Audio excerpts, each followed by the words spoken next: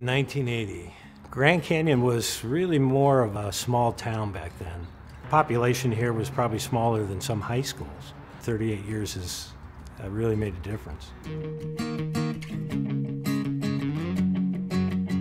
What makes me proud is the reaction I get from people, especially employers, when I was looking for a job and I told them that I was a graduate of Grand Canyon. They perked up, and it was very easy to get jobs. And seeing what they've done with how they've built themselves really makes me proud to be an alumni. Well, I think the person that helped shape me was Coach Brazel. Just seeing how he carried himself and how he dealt with people and how positive he was. He sent me a wonderful letter after we won the championship, knowing it was going to be his last year. It was very touching for me. After Grand Canyon, I went to play on the USA team. That was a lot of fun because it was on the heels of the 1980 hockey team. And there were a lot of people that came out and watched us play, more than I ever had to play in front of. Then from there, I was signed by the Angels. I went to play in their minor leagues. That was disappointing and amazing at the same time. You know, I didn't get as far as I wanted to get, but getting that first professional paycheck was really neat. My biggest advice to any of the athletes is don't take the education for granted.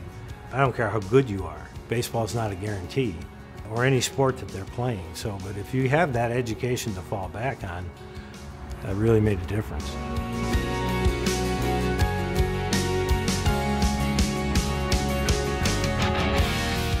I do have some I remembers from my experience playing baseball here. I remember when Coach Brazel won his 700th game and how much of a big deal that was.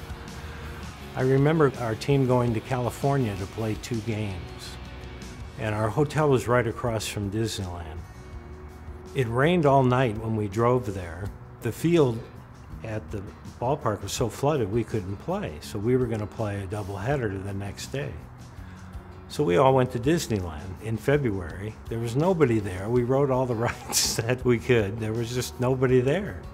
The next night, it rained again, and we couldn't play. We just went home.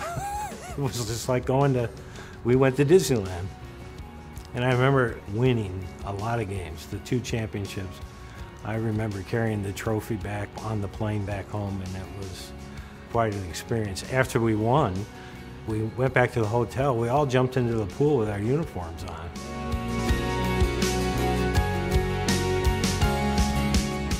My experience here at Grand Canyon really helped me in the world, and I know I've been blessed to have this experience here, whether it was baseball or the interaction with the people.